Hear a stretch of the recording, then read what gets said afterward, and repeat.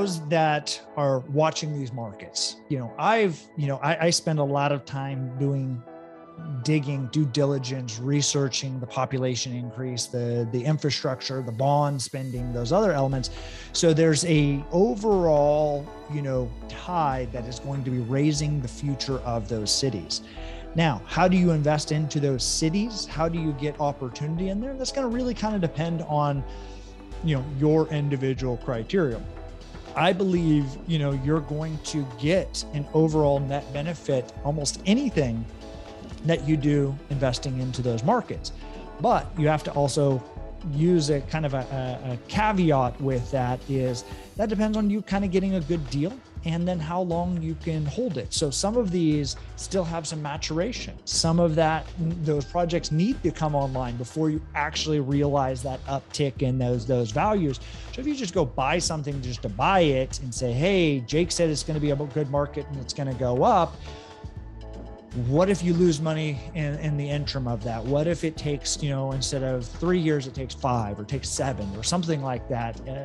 Those are the things that you need to help decipher and determine for you in your investment criteria. But I am very bullish on each of those markets where I think as long as you're savvy, you're doing your due diligence, you're coming in there and you buy something that's relatively a decent deal, long-term is you're going to win. Like you're going to win over the next decade. If it pays its bills, rents, get covered, your investment, you're going to see, and you're going to look back in 10 years and be like, oh my gosh, I wish I would have bought more of everything in those markets. Single family person, a commercial, a developer, a builder, anything like that. I think all of those markets, it's going to be, difficult to not win as long as you don't, shoot yourself in the face in the short term.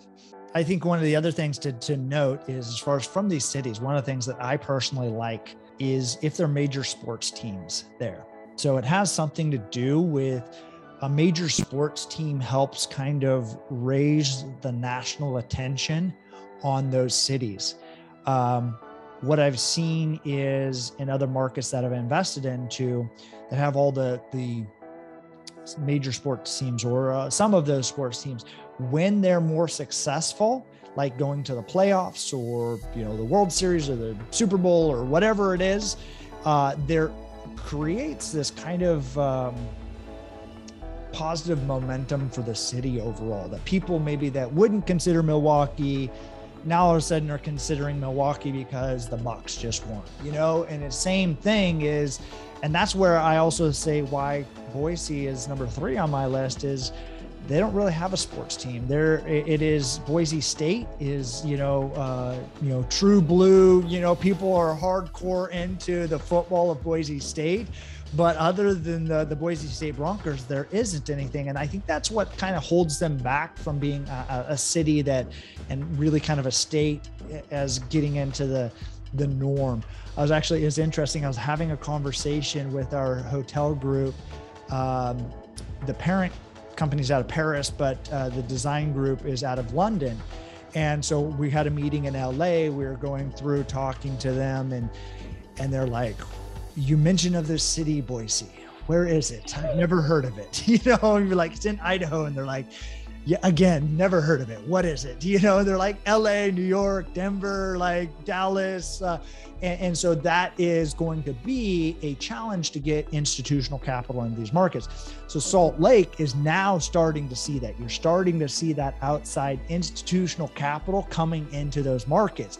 You're seeing the Extels, you're seeing USAA, you're seeing big institutional capital now coming into those markets and putting investment dollars into there. And that's what I think is really going to take this and supercharge those markets into the future.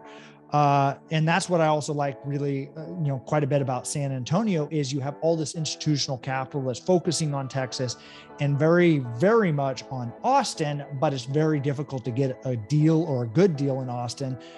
There's 20 groups, multi-billion-dollar groups going after deals in Austin. And so it's 60 minutes away. And I think it becomes this down market opportunity for capital to find a home and really get turbocharge that over the next, like I said, 5-10 years.